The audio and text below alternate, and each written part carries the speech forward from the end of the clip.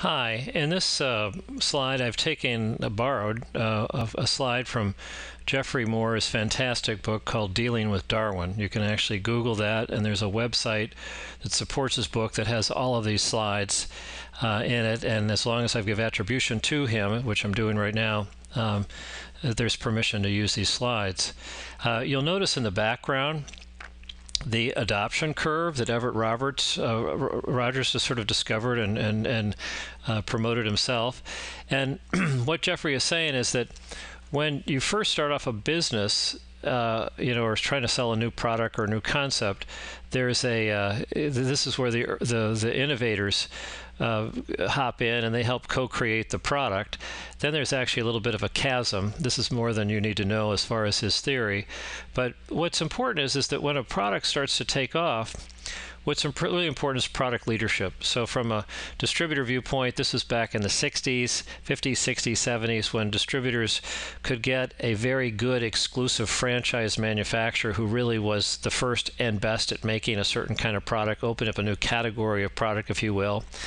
And the job of the distributor in exchange for an exclusive franchise was to get hire salespeople and go out and do 100% prospecting, bang on doors, teach people what the product was, how to like the product, not to be afraid of the product. If the product had problems, how it was going to be taken care of, all those issues that you have to do when people are new buyers and don't know anything about it.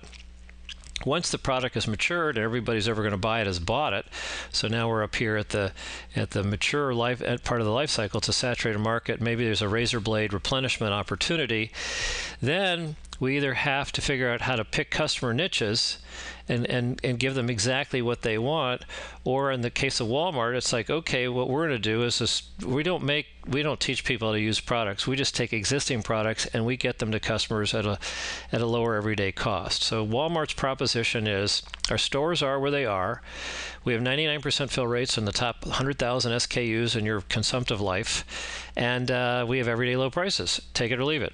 Now, in the case of distributors, they're able, in many cases, to do the and both. In other words, if you think about an integrated sole supply deal that you're doing with a very large local customer on all of their MRO items around a plant, you're providing a one-stop shopping assortment of items, which may include a lot of de facto special stock items. They're the only ones that buy it. Your other 100,000 customers don't buy it.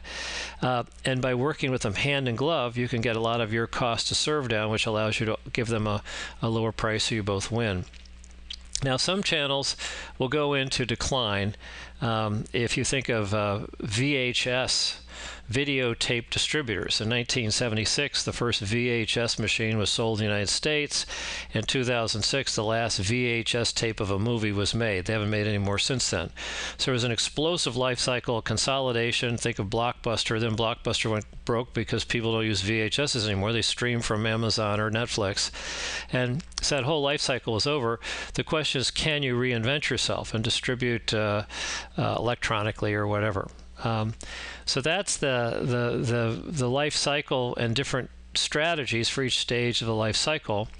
And what it suggests to us is that at each stage we need to rethink how we sell or interface with the customer and what we're selling to the customer. First we're selling product, then we're saying, well, we have commodities, but we have service. Then we have specially tuned integrated service, and then we may have to get into category renewal. That's it. Thank you.